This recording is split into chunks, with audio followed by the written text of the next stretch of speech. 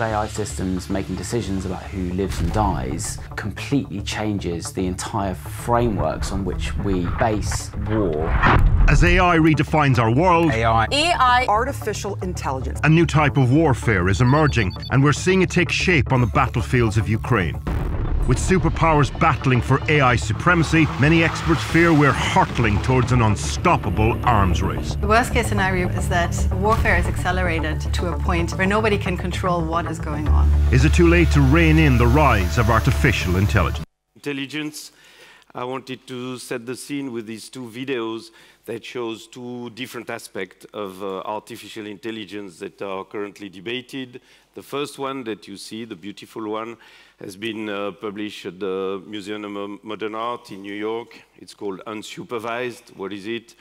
They've digitized the collection, at least part of the collection of the Museum of Modern Art, and then they deployed algorithm to produce art on top of the art that has been digitized. And whoever has been there, it's quite fascinating, and I let you judge if it's art or not art because it's produced by artificial intelligence, but it's nevertheless beautiful.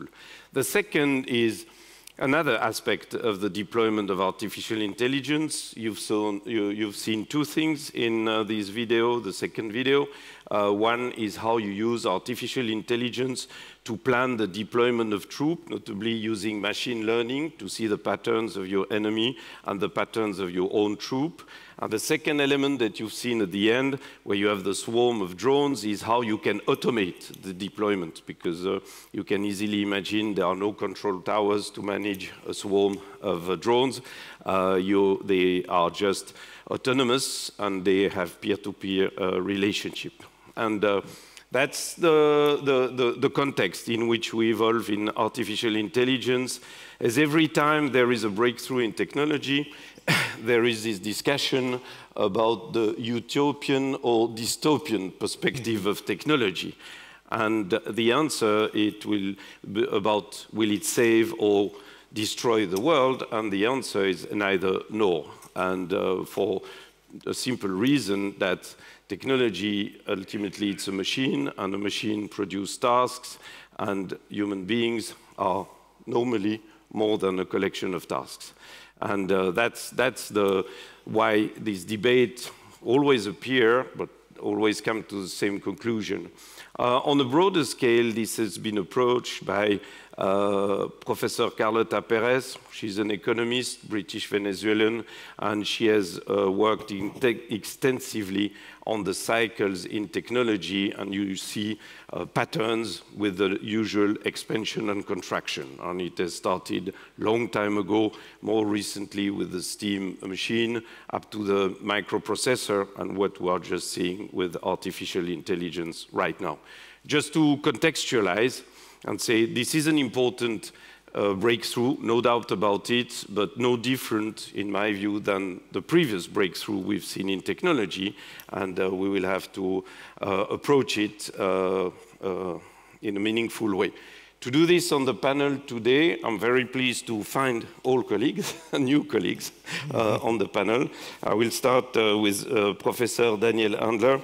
He's a member of the Académie des Sciences Morales et Politiques, and he has just published a book called Intelligence Artificielle, Intelligence Humaine, la double énigme. I can only recommend, of course, the reading of this book in best libraries, including online, available. And Daniel will set the context. I think artificial intelligence is complex. There are different types of artificial intelligence, and Daniel will showcase this. Then we will move with Professor Kazuto Suzuki. He is at the University of Tokyo and director of the Institute of Geoeconomics as well, and he will cover the state of the policies regarding artificial intelligence. Then we are joined by Associate Professor Ameena Sumaiti. She's in the Electrical Engineering and Computer Science of the Khalifa University, and she will present us what she's working with the team about applying artificial intelligence, notably in transport system or smart cities, which is the focus of our work. Then to make the connection with topics we have discussed in technology before at the World Policy Conference, Tobby Simon, who is the founder of Synergia, a think tank and incubator based out of Bangalore, active in the Trilateral Commission, will cover the cybersecurity aspect of AI. You have artificial intelligence for cybersecurity and the data protection, notably in artificial intelligence. That's what he will cover. And lastly, I thought it would be of interest to think, oh, we have artificial intelligence as we know it, or as you will discover it today, but then there will be the turbo-charged artificial intelligence once we can deploy quantum technology, and that's what François Barrault, entrepreneur, well known from the team here and the World Policy Conference, chairman of the DigiWorld Institute, and also a board member of Sandbox, and he will tell us about his experience in quantum technology and how it will accelerate even further the deployment of artificial intelligence. So without further ado, Daniel, set the scene. Thank you, Patrick. I'm very happy to be here. So, some people ask me how I could have written a 400-page book on AI when the topic is so new, right? It's been around for a year or so. As a matter of fact, AI wasn't born with ChatGPT. And the basic idea in rudimentary form has been around for at least 2 centuries, if we go back to Charles Babbage and Lady Lovelace, and even longer if we go back to Jacquard and Pascal, Hobbes and Leibniz. In its modern form, AI was launched by Alan Turing in 1950 and was baptized in 1956, so it's about 70 years old. How can a little history help grasp the present situation? Well, first, it dispels the notion that present-day AI systems came out of the blue, the outcome of a revelation that overnight changed the fate of mankind. Rather, it's the result of a long and windy process during which it ran into limits and was forced to abandon its initial assumptions and undergo a radical thinking. Instead of taking mental processes to be a kind of logic, it started seeing them as a kind of perception. Instead of trying to mimic the kind of thoughts that we entertain consciously, AI aimed for the sort of information that neurons can process, information to which we have no direct access. We don't know how we achieve such feats as recognizing a mother's face, for example, or how I can produce intelligible text that you seem to be able to understand. We just don't know how it happens. So instead of trying to directly turn to von Neumann architecture into a thinking machine, it chose to educate what's known as neural nets. Now, another reason for remembering the birth of AI is the name it chose for itself, which masked an ambiguity. Was it aiming for intelligence or something else? Do you put a hyphen between artificial and intelligence, or don't you? From day one, there were 2 projects behind the project. One was to create a computational system that would think like humans, a thinking machine, and be intelligent in the sense where humans are intelligent. The other project was to find ways to automatize the solution to as many kinds of problems as possible, from chess to translation, from pattern recognition to robot navigation and what we've seen on the video. On the face of it, these are 2 different things, 2 distinct goals. Yet the basic insight was that thinking is nothing really more than the ability to solve problems. A fully intelligent system would be one that could solve all kinds of problems. And conversely, the more problems a system could solve, the closer it would come to full intelligence. So AI set out to automatize one problem after the next. It turned out to be more difficult than expected. AI systems could not figure things out from scratch. They needed rich input, too rich to be spoon-fed by the human programmer. So they turned into neural nets that could learn by themselves from examples. And after a slow start, neural nets met with smashing success. But here's the thing. The systems that AI built, whether old-style reasoners or new wave perceivers, were special purpose problem solvers, a population of specialized algorithms that did not add up to anything remotely resembling human intelligence. So it seemed that one of the two goals that AI had set for itself at the beginning had been dropped. So the mainstream of the profession took that as a fact of life, and still does. There are enough problems or tasks waiting to be automatized, or to be automatized more efficiently to keep AI engineers busy.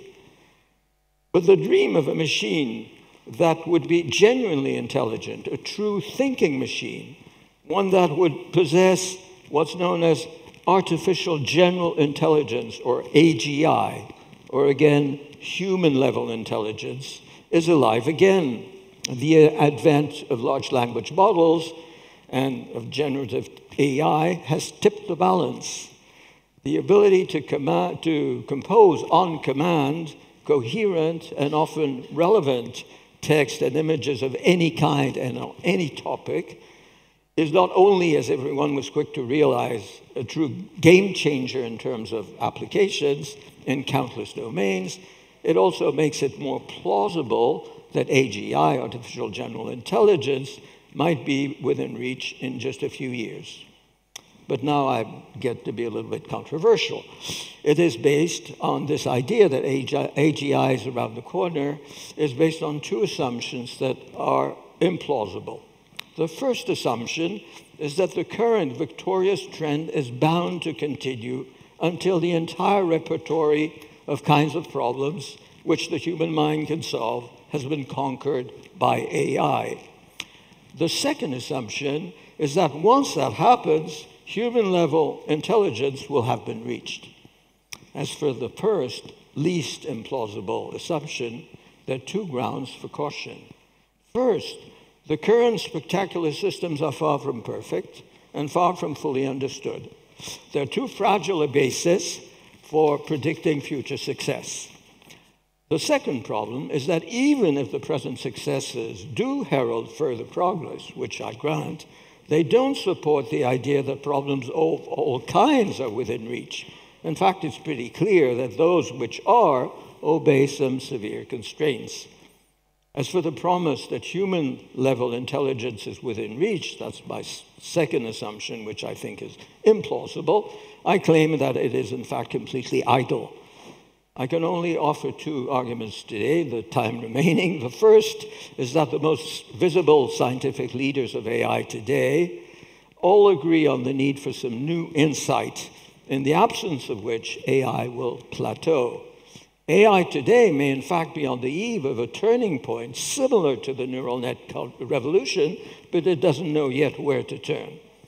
And the second reason I can advance is the observation that human intelligence, as Patrick was actually saying in his introduction, is only very partly a matter of problem solving. And I can't see how AI, as presently conceived, can do anything but solve problems.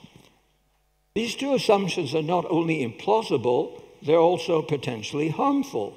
They send the profession on a wild goose chase, that of artificial, fully autonomous thinkers, instead of sticking to what I take to be AI's major calling, which is to provide humankind with powerful, trustworthy auxiliaries that can help us overcome some of the present technical, scientific, social, and political challenge, as well as facilitate daily tasks for which help is really needed. And these assumptions also facilitated a major falsification, making Mechanical systems pass off as silicon-based, genuine human beings. The irony is that some people worry about the so-called existential risk posed by human level, and in short order, by superhuman level intelligence. As I see it, the worry is misplaced. What does worry me, though, is the combination of the unfounded belief that AGI is around the corner with a misplaced priority given to the goal of having AI implanted as in many contexts as possible for the sake of making use of such a wonderful tool, regardless of the broader consequences. In my view, the central challenge today is to turn AI into a regular engineering discipline, one which produces, in a well-understood fashion, trustworthy artifacts with built-in guardrails against improper use. Thank you. Thank you, Daniel. Trying to summarize, but so what I understand, and we agree on the panel, today what we see is specific AI. We don't see the path to general AI, which remains a possibility, but not today. So why do we talk so much about artificial intelligence? Is because, as you described, there is this breakthrough. Before we could have input in artificial intelligence that became simple and complex, but the output was always simple. And in fact, with ChatGPT, we have complex output. What is a complex input and output is that you can take text, images, videos, sounds, and you can produce the same, which we couldn't do before. So that's the breakthrough.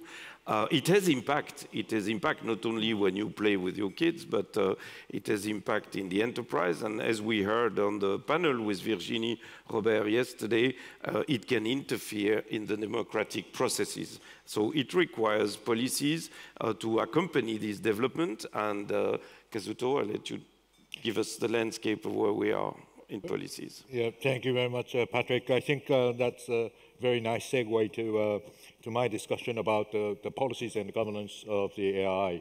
I think this 2023 is the sort of a turning point of the AI regulation. For many years, the AI was shown in the first video that it's a creation as well as it's a risk for using for the military purposes. So there's been a long discussion about the laws, the lethal autonomous weapon systems in the United Nations, and particularly under the context of the Covenant of the Conventional Weapons, CCW. And there were not much progress in regulation because on the one hand, there are big countries like United States and China, Russia, try to use the AI for improving their military capabilities, while there are certain concerns that these AI will go beyond the human control. So the hot point or the talking points all the way is that how human can control the AI. The problem is, as Daniel has described, is changing because the context is now not only AI is used for the military purposes, but also the political purposes. The election interference we discussed yesterday, and also there are a number of occasions that there are fake news, the fake video, and the progress of ChatGPT and large-scale language model has made it possible to create the animations and the videos that is quite difficult to distinguish with the real ones. So there are discussions going on from starting from the May G7 Hiroshima summit, and there was a discussion about to start the AI Hiroshima process. And in June, the EU has set up the AI Act, which is to focus on the safe use of AI and the protection of and respect of the fundamental rights and values. And also in July, there was a Security Council discussion about the AI meeting, which is the first time that the Security Council takes out the AI as one of the threat to the international security led by UK.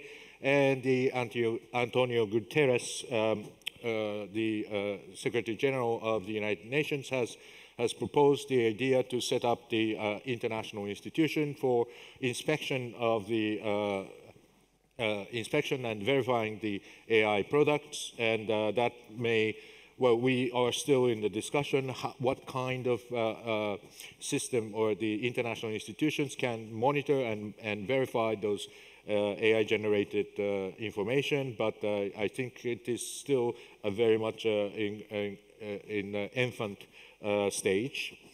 And then in September, there was a G7 guidelines for designing AI. So all the AI designers should be monitored and reporting to the authorities to control the, to set a certain guidelines or guardrails to make sure that it doesn't go beyond the certain unexpected use of AI.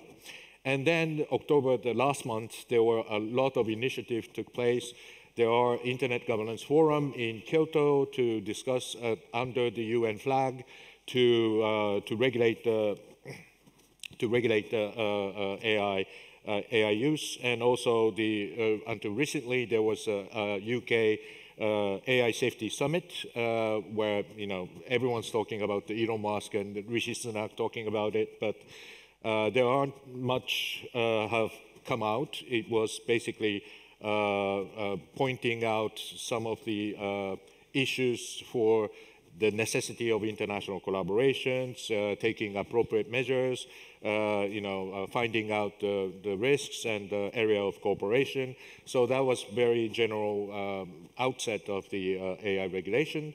And I think the most powerful and a detailed discussion or detailed regulation has set out by the United States. The President Biden has issued an executive order which is to set up the new standard for the for companies to follow to design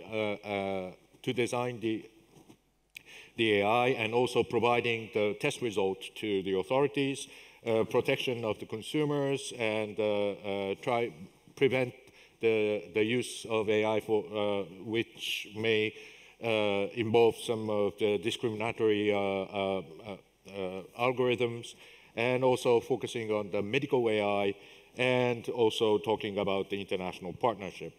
And I think this is an interesting development because there are so much focuses on the use of AI, not for the military purposes, but also the civilian use, and also the danger for using AI for the life-threatening situations like medical situation, or the transport, or all these things that related to the safety and the security issues. So I think the discussion of to control and regulate the AI is now just beginning, but it is more or less focused on within the G7 or Security Council level, and it is not expanding to the wider scale. And what is interesting is that last month, when there was a Belt and Road Initiative Summit took place in Beijing, China also launched something called Global AI Initiative, which is in the context of the other three initiatives: Global Development Initiative, Global Security Initiative, and Global Civilization Initiative.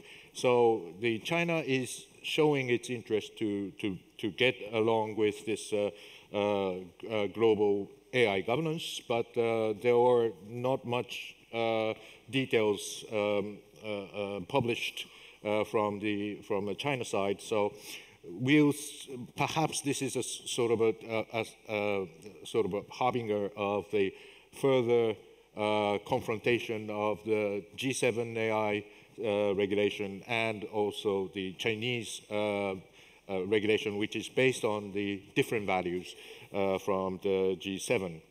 And finally, I think there are a number of issues that is involved, but I think there are much less attention paid to the military use of AI. And I think this is one of the problems because the use of AI is so wide, the shift of the focus turns around every time that we discuss. So I think when we talk about the AI regulation, we need to set the sort of a sectoral regulatory framework for the military use, the prevention of the interference, election interference, prevention of the production of AI for the fake news, and so on and so forth. So I think this segmentation of the AI regulation is necessary, but now it is still a very broad discussion, and I think we need to elaborate that. And I think this discussion today will be the starting point of this sort of a new regulations. So I'll stop here. Thank you. Thank you, Kazuto. It illustrates again, as Daniel was saying, well, the beginning of the debate, we discover it and say, what do we do with it? That's the beginning. What I observe, in complement of what you said, is that when you look the different part of the world, Europe is still on the defensive, the usual. So what they did, we can't, unfortunately, create the tech champion who are the first to regulate to prevent the other to act. So it's rather defensive. The US is dominating, so they regulate to make sure they maintain the domination, and with a balancing act, though, with the election and the left part, as you mentioned, of the Democratic Party. And China is discrete, but they are the leader in computer vision, for instance, and they have very powerful program in not only assessing human behavior through artificial intelligence, but predict human behavior. And behind it, there is notably a company called ByteDance, and this is a company who owns TikTok. So I let you make the connection. I won't go any further. But we see the same pattern, but this is a very complex topic. And we really need to have, I think, everyone to realize that's where it is. And as you rightly said, there are different aspects to it that will require different type of treatment. So thank you. So now moving to more the applied part. So, Ameena, where do you see the opportunities? We have the slides in front of us, but not behind us. Here, you have it. Imagine the roads where artificial intelligence will take the rule of all human drivers. Data drives our electric cars, and no accidents exist anymore. This sounds like a science fiction. Artificial intelligence will play a vital role in the development of autonomous vehicles. Through machine learning techniques, artificial intelligence will be able to make these cars move through traffic, make decisions, and perceive their surroundings. Artificial intelligence will monitor and analyze the traffic in real time, allowing for dynamic traffic management.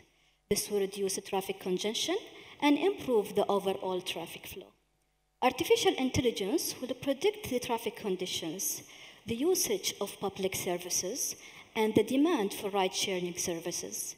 The data-driven insights will be very valuable in optimizing the routes, scheduling the services, and at the same time, allocating the charging resources. Artificial intelligence will support logistics. It will optimize the routes, predict the demand, and manage the inventory. This is very crucial for efficient transportation of goods.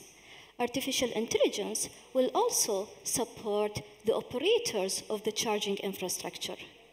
And this will contribute to the management of the charging infrastructure in terms of the energy cost as well as the maintenance.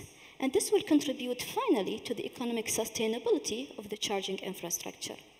Artificial intelligence will also support electric utilities in the form that it will facilitate the integration of electric vehicles into the power networks, which will reduce the strain on the electric networks and balance the load. And this is very important, especially during the power peak loads. Artificial intelligence will also improve the end user experience And this is actually by providing him with information about the available charging infrastructure, the waiting time, and how to navigate to the nearest charging infrastructure. Artificial intelligence will revolutionize the transportation sector by considering the optimal planning of this sector. By leveraging data and algorithms, the transportation is going to be made easier, safe, sustainable, and efficient.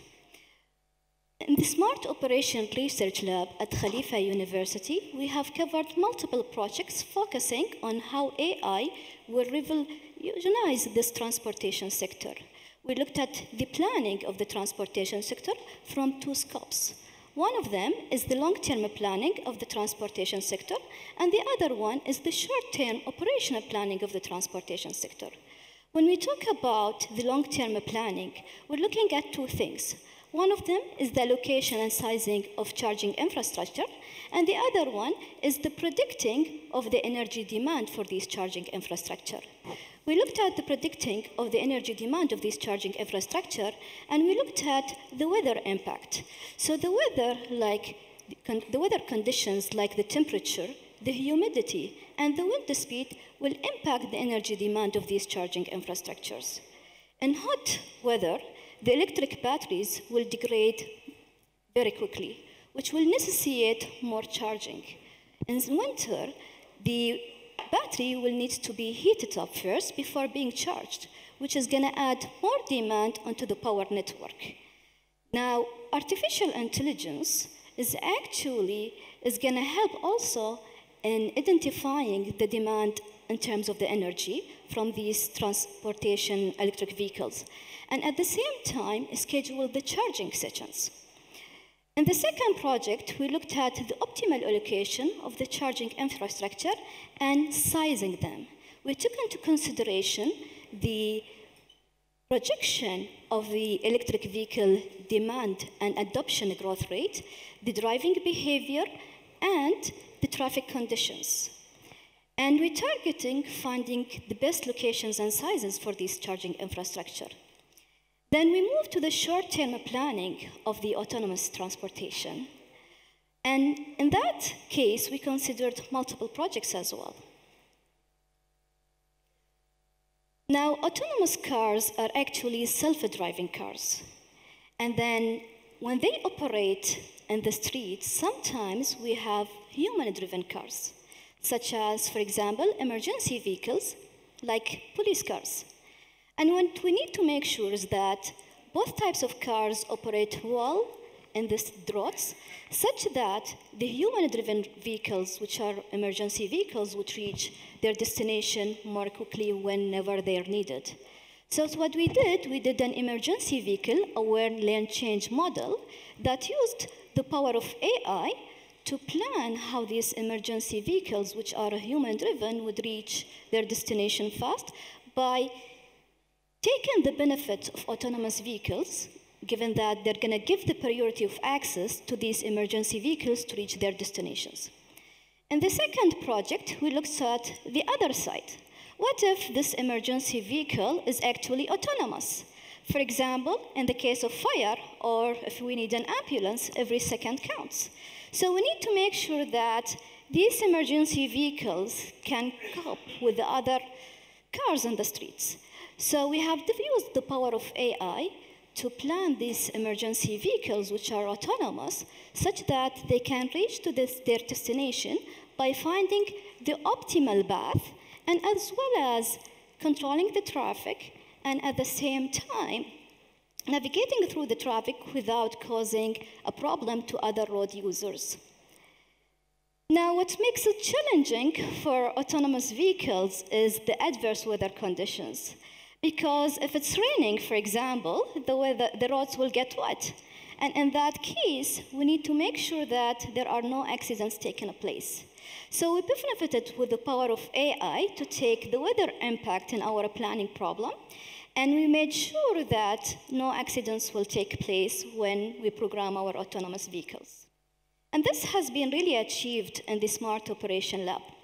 Now I'm going to focus on one showcase where we considered actually the Dubai.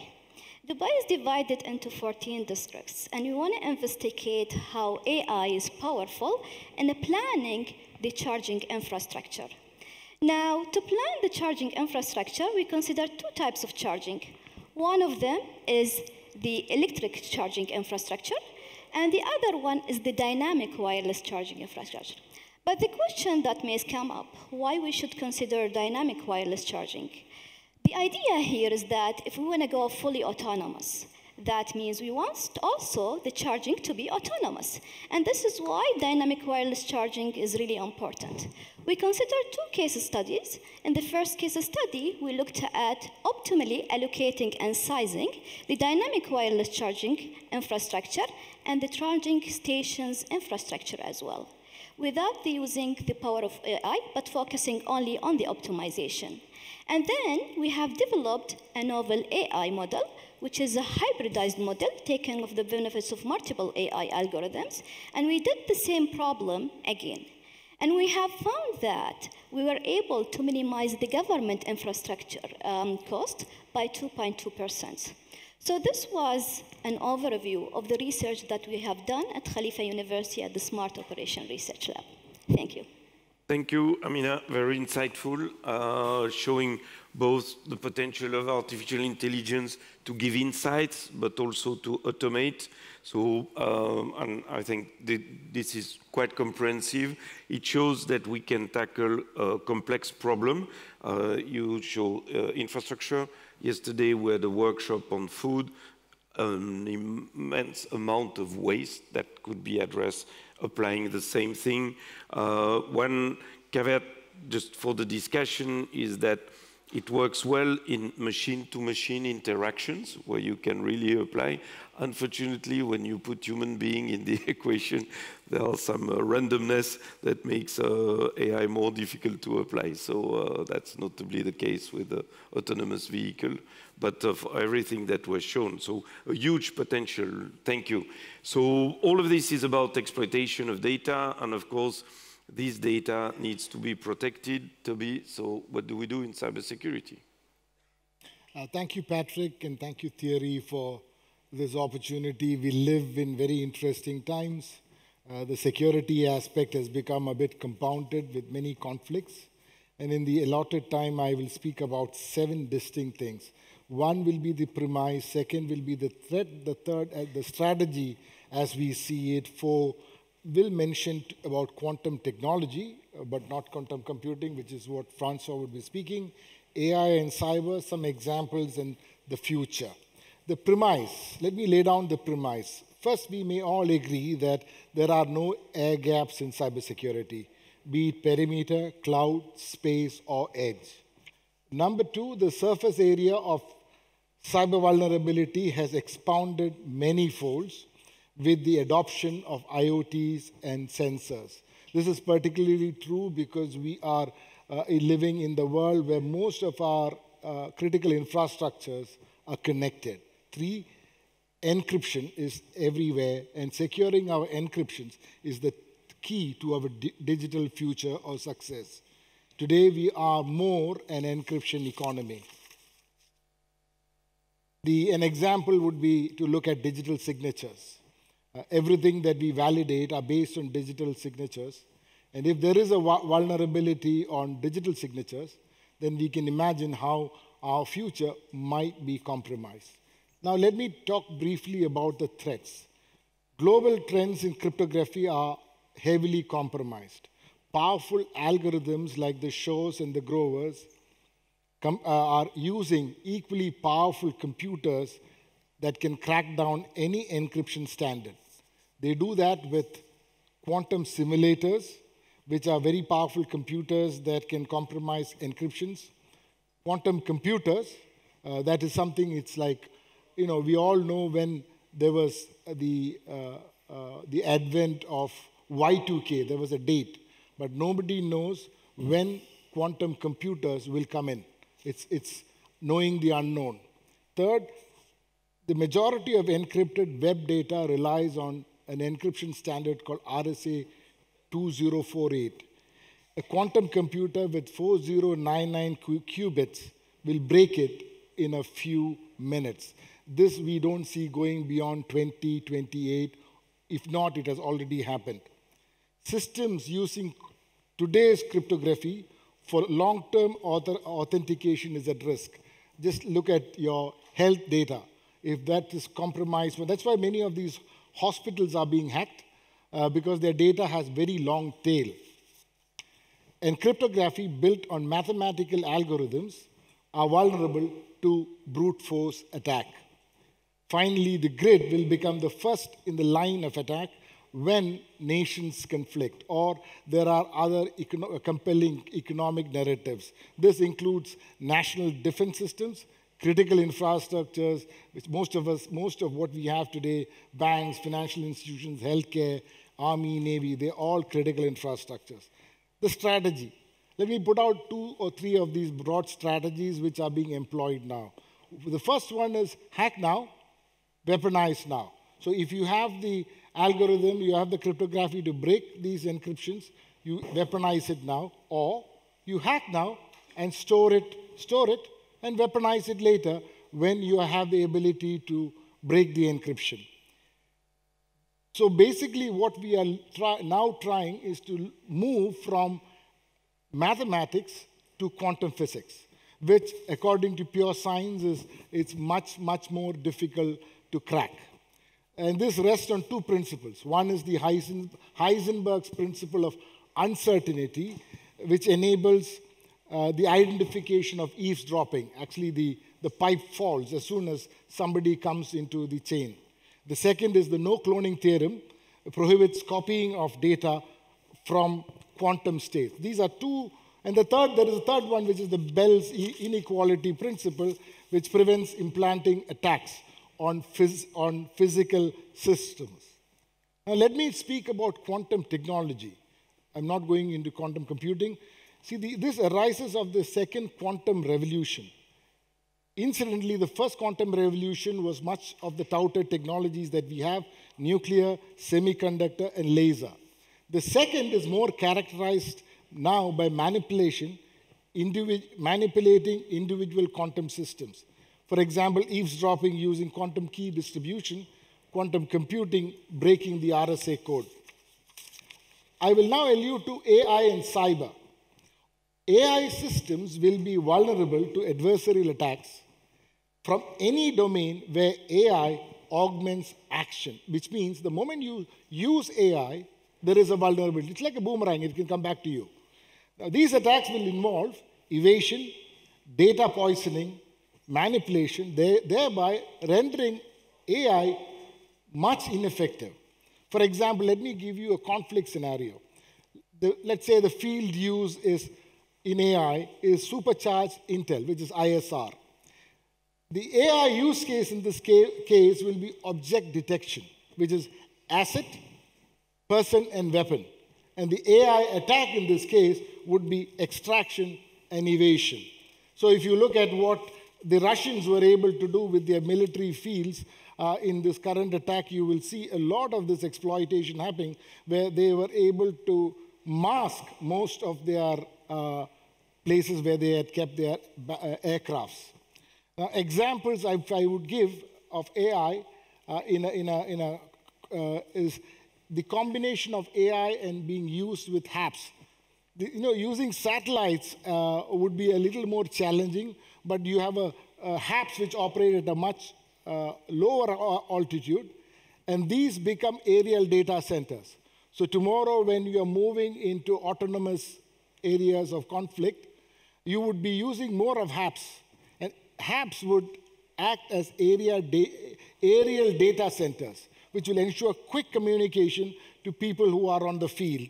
And the second is, it's not a fiction, it's human enhancement technology, which is cybernetically enhanced human beings, which means that the human being has implants in his body, and he's able to connect to a HAPS, and he's able to take decisions much faster than having to call to a command center.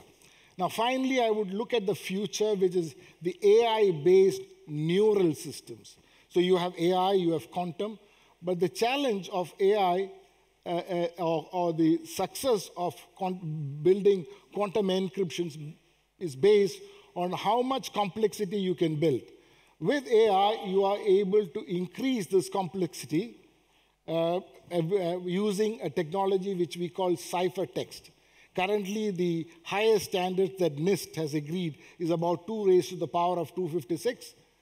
But with AI-based neural systems, you can increase this complexity of the cyber bit text to about 2 raised to the power of 2.6 million. So that's how the future of the complexity of AI encryptions will be.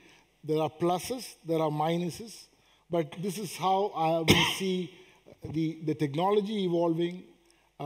There are, I have emphasized more on the military part of it because the earlier adapters of all these advanced technologies, we believe, are defense forces. And it is only after the defense and the military use, it will become much more applicable in the civil world. Thank you.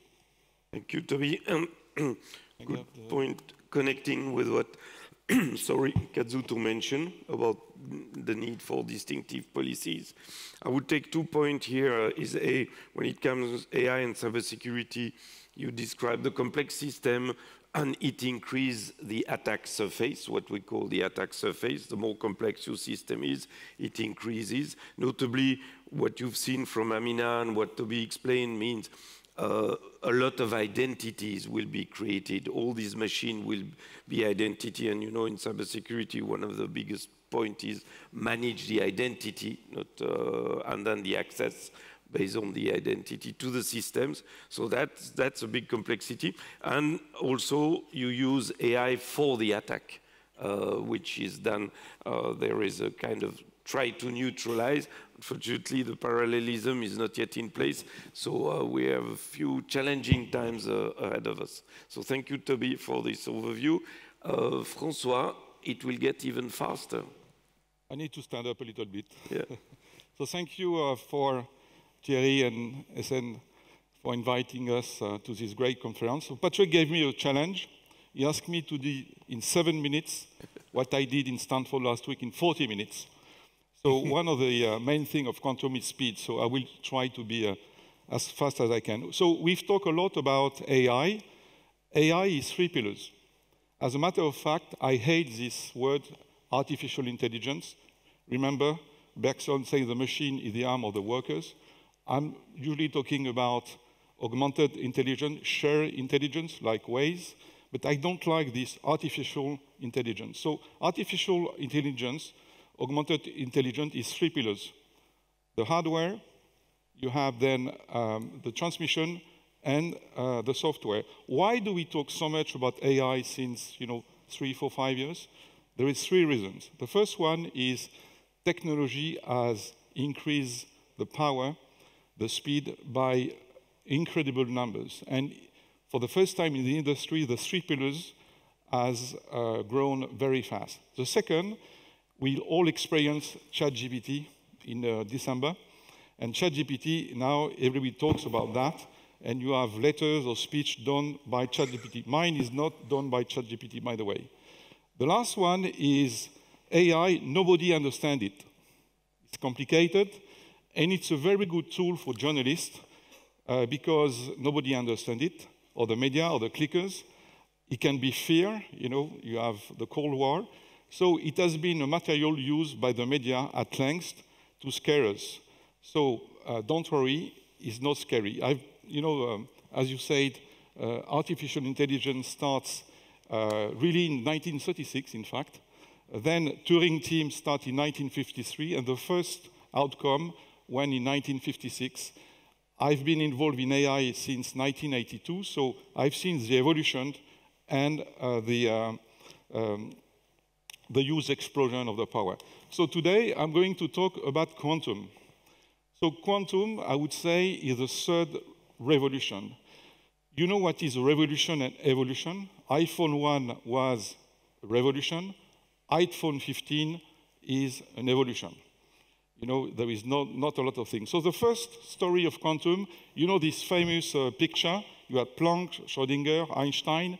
at the Solvay headquarters. The first meeting talked about what quantums, and then you have all the quantum physics, electrons, atoms, photons, and stuff like that. 1950s, 1970s, introduction of transistors, lasers, and other technology. Since 2020, a lot of labs are start to look at what is quantum, can it be applied, and how quantum and AI are going to transform the world. So quantum is easy to understand. There were three revolutions. The first was analog computers. Analog is from 0 to 100. Then we moved to 0, 1, bits and bytes. And now it's time to come back to a much more natural model, which is photons, which is electrons, and also atoms. The nature hates binary. You know, in some country, you have Swiss and cheddar. In some other country, you have 365 cheese. We are moving to the 365 cheese technology because as a human, we are much more inclined to do analog, which is a very smooth transition from 0 to 1, than in the brutal 0 to 1. So quantum is going to use a lot of natural things where photons will talk to photons, atom to atoms, and there is a huge amount of energy available on this transformation. So what drives quantum timeline? My colleague Tobby talked about post-quantum cryptography. There will be a huge revolution for quantum. I give you just an example about cybersecurity. I won the contract for the Olympic Games in London in 2012. We had 700,000 attacks per day. I talked to the Minister of the Olympics 2 weeks ago, and there is a forecast of 5 million attacks per day. It's huge. It will be robots all over the world. Imagine if you are a hacker, you're famous because you ask a ransomware, but also if at the final of the 100 meters everything stops, you're a hero. So it's time now to move to another steps, another technology leapfrog, which is a quantum. And post-quantum cryptography is a future of cryptography where you crypt, you transport, and you decrypt. And when the transport, it's impossible to attack. So at least we'll have soon a quantum-safe environment. So what is very interesting is quantum is power, is size, is energy, very low energy, and it's also sensing. As an example, many of you have this smartwatch which analyzes your heartbeat. The sensing, the quantum sensing will be able to analyze the magnetic field of your heart.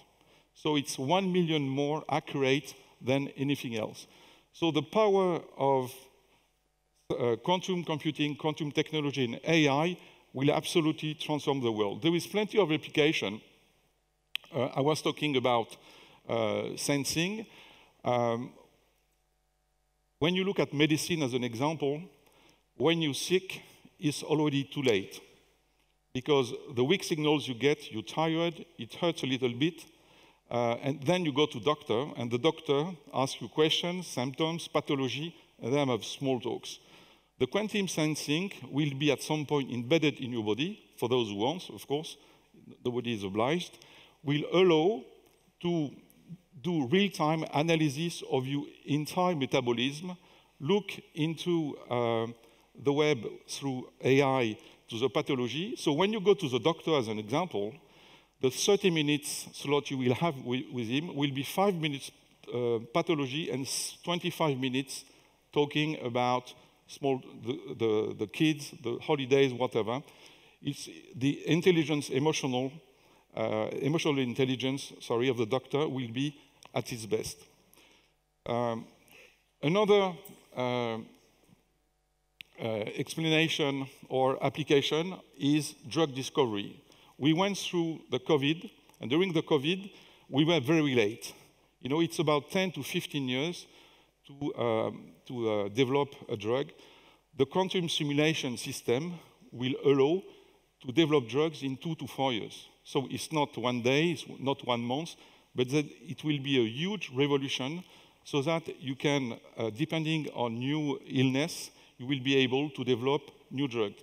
Same for materials, for aerospace, or for luxury brand. Now there is lots of vegan rich people who wants to have a Hermes Kelly bag, not with leather. So it will help also some brand to manufacture new materials in a very short period of time. So in a summary, there is a lot of different things. I have a small film for you, and then I will be done. Simulation solutions. Here, we leverage the groundbreaking power of AI and quantum.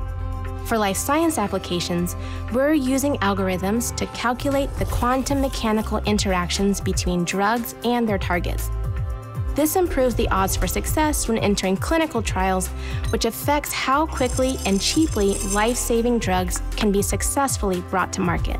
Today, computer-assisted drug discovery is either too slow to use on large numbers of molecules or too inaccurate to trust. But our unique AQ tools use artificial intelligence as a coach, achieving high accuracy without compromising speed. So, in a summary, the future is now, and be ready for this huge revolution after 35 years of evolution. Thank you very much. Thank you, François. So, before Thierry interrupts me, so I will open the floor for questions. But just a quick summary. So what we've seen, tried to show you today is that there is a breakthrough with so-called generative AI, or supporting large language model, that was explained. That's what put it on, draw the attention and put it on the top of the agenda, because there is a new future. It's already deployed to manage complex systems, and it can help solve some of our most pressing challenges. Another challenge that comes is cybersecurity, and if you like AI the way it is today, you will love it tomorrow with quantum. So if I may summarize the session like this, thank you. So we have a lot of questions. Maybe I take the first, yes? Can you get the mic? Touré. Thank you very much. My question is, how would you use this to end poverty and to solve development issues? Thank you. Yep. Sure, I have the question. Yep. Here.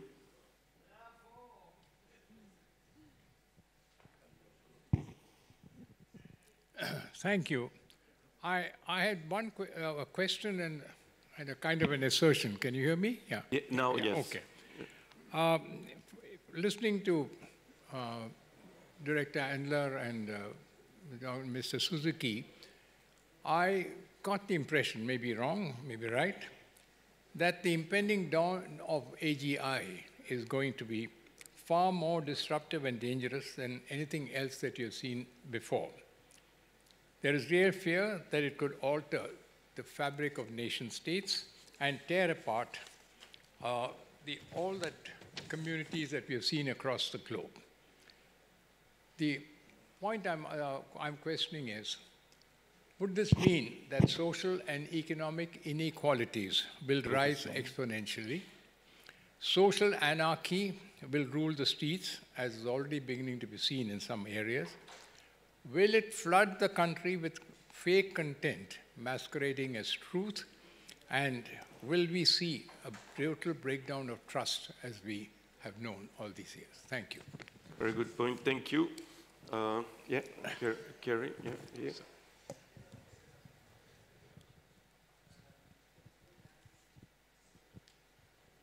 Yes, I'd like to address the notion, first of all, it's any artificial intelligence outcomes are based on the content that goes in, the quality of the data. And specifically in the healthcare application, right now, most of the clinical research is done on men and less on women. For example, can you address a little bit the notion of how we can correct for some of the data problems or the quality of the data content in order to achieve better outcomes? Yeah. I take the questions and then we will divide and conquer. Yeah. Thank you. We talked a lot about regulation. Thank you, Mr. Suzuki. What about ethics? What is the current state of reflection on ethics applied to AI, quantum physics, etc.? It seems that we're quite far away, and this has not been tackled so far.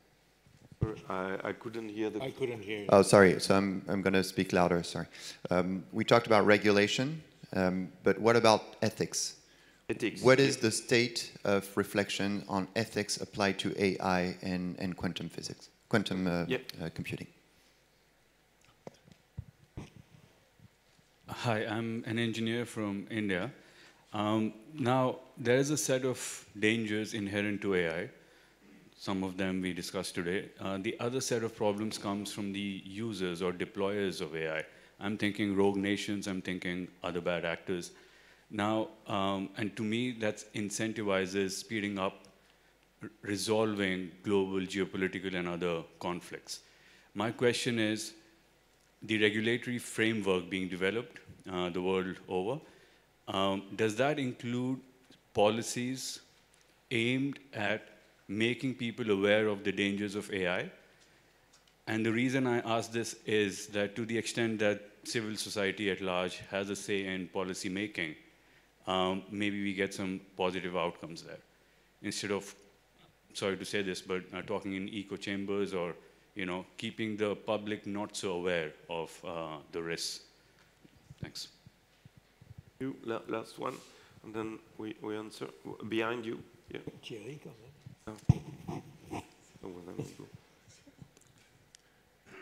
Well, I am a Korean diplomat. I worked as ambassador, so I'm totally ignorant about this issue. But it was quite fascinating to learn about something about AI plus quantum. I am 75 years old. My target is to live up to 100 years because my mother turned 100, still in good health. How much AI plus quantum technology will,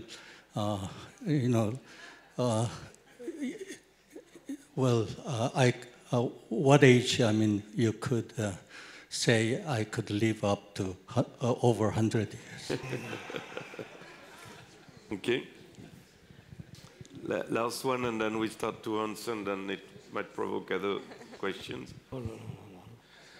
Training large language models and new models require a huge number of computational resources. Yeah. How can we really combine these new advances of AI with our carbon footprints and decarbonizing goal in the next years? Okay, good. If I look, I will ask my colleagues, and I can volunteer for some of it. So we can, let's start with maybe the first one on the disruption on society, how we address the development problem. That was the first question. I don't know if one colleague want to take it or I give it a start, and then you can build upon it. I think we heard it yesterday in the session on food. We need public policy. Technology is always a mean to an end.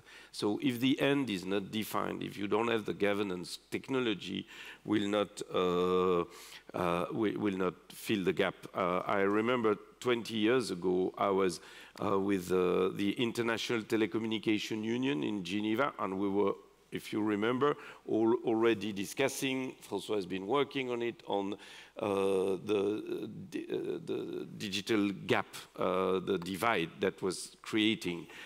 We could overcome part of it, but it requires the right framework. So now you've seen in the presentation of Ameena that you can manage complex problem. You can eliminate corruption through automation. You can manage better the resource allocation with technology, but it requires the proper governance and the framework. I was on a workshop in another institution for reconstruction of Ukraine, and here, clearly, if you want to address corruption, for instance, you will use satellite images, because you can know if 10 tons of concrete have been deployed at that place, and even the quality of the concrete, depending on what you have. And then you deploy blockchain, so you use token, because this is an immutable ledger, and then you know exactly what comes in, what comes out. So the tools are here. Now, is the governance the will to do it and deploy it? Technology alone, no, but all what we tried to show you are means that can help achieve these objectives. Can allow me here to add something to it. I'll give you an example. One of the challenges for the developing countries, for example, in some countries, that they're suffering from electricity theft. And we know that electricity is very important for our lives. Nobody can live without electricity. Now, through AI, we can also predict thefts. Because only with the people, like for example, in some countries, like for example, India, they have developed programs where they assigned volunteers from the villages to see if there is any electricity theft. But this is very hard.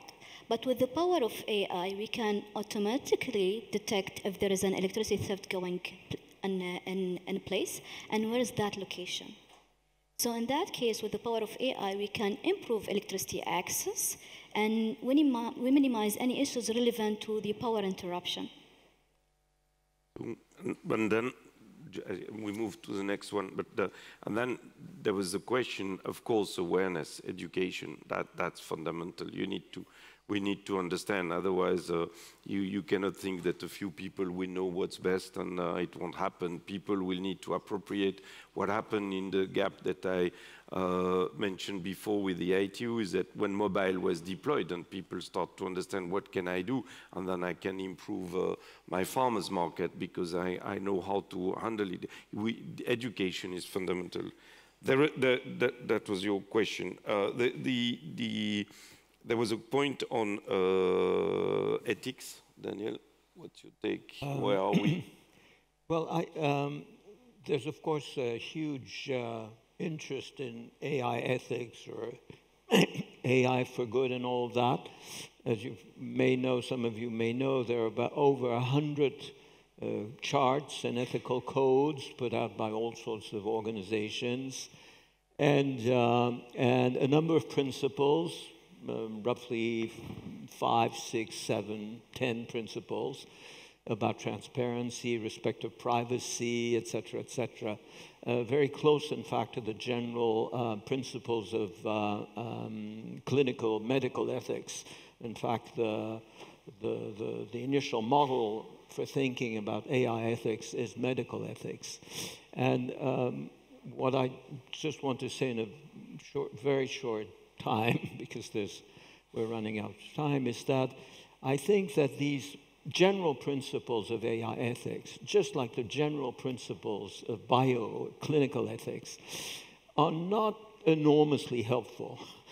First of all, they are conflicting. You can have, say, privacy and also access to all the data that you really need to improve, say, medical research.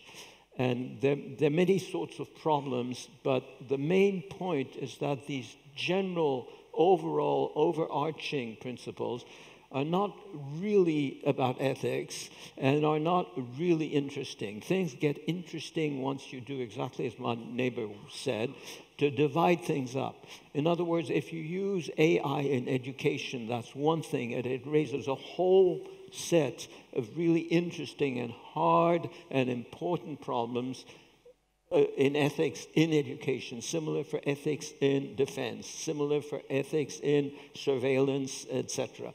So you have to divide up, see AI as really a general tool, which interesting, sort of uninteresting general principles governing its use. And then things get interesting once you go into medicine, defense, education, and so on. Okay, thank you.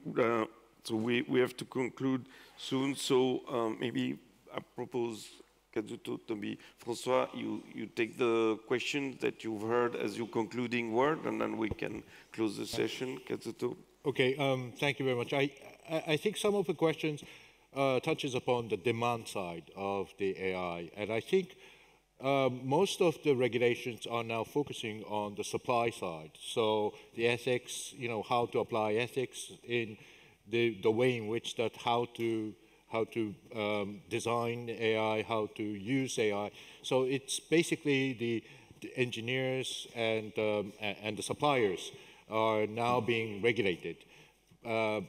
But because of such a wide use of AI, and as Daniel said, it's really complicated because there's no single principles can apply for the different use of AI. And I think that for the demand side, it is so popular and so easy to use. So ChatGPT and the other softwares are now available for everyone to use AI for generating the fake news or fake video or anything.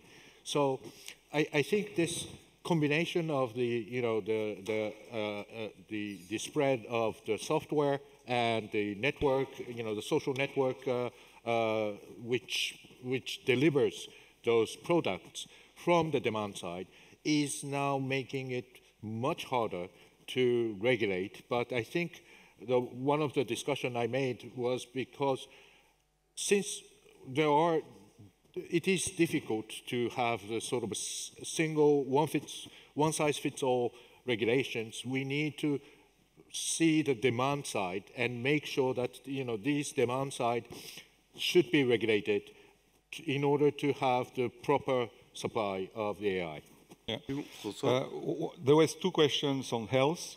When you take your car, you go in a plane or take a train, you will never take your car if there is no petrol or you have a flat tire. When you look at what's going on health, the only signal you have is you wake up in the morning, you don't feel good, but it's too late.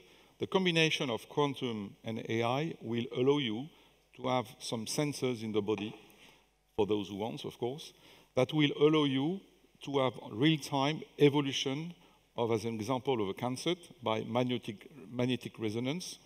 Those data will be aggregated, will go into the cloud. Into the cloud, they will analyze all the pathology and will give you a proactive signal on what's going on. If you do 1 blood test per year, you will have real-time blood tests. If you do lots of tests on your body once every other year, it will be real-time. Same for, as an example, last example that will speak to everybody. After 50, there is not a lot in this room, by the way, you don't wait on the same 50-50 on your legs. It's more 60-40, 65-45. There is technology now that allows you to figure out how your weight is balanced between your feet, 4,000 sensors per feet. So if you do what we call linear interpolation of the balance of the weight through the sensors, it will go through artificial intelligence and tell you that in 2 months, 5 years, or whatever, you will have a scoliosis or whatever. So the main benefits of quantum AI and technology will do proactive maintenance of the body exactly as we do with a car, the train, or the planes. I will just, 10 seconds. Just to answer the question about how does it impact society and protect. Just take the case of the next virus, the next pandemic. It's a game changer, it's a showstopper. Whichever part of the world we live, as you saw it in the coronavirus now. The ability for research institutes, science institutes to produce a counter drug or a vaccine will be much faster when we are able to use it. And I think healthcare will be one of the HCFs that we can start in terms of building this as a narrative. The upsides could be plenty, and as Patrick said in the beginning, it will be the challenge for us to discover what is the upside for every society. For example, when mobile technology was adopted, people said the big digital divide, as the ITU conference was there then, but you saw Africa adopted it. And you saw amazing success stories in Kenya, Tanzania, Uganda. They created a large number of entrepreneurs. So I think it's best, it's good. How good it is, I think we'll have to take a few steps to see how it will work. I think that's, So, Ameena, as the youngest, can you close? Yeah, thanks for the very informative sessions and for the interactions with the audience. And I hope that the session was very helpful. And thank you for attending. Thank you.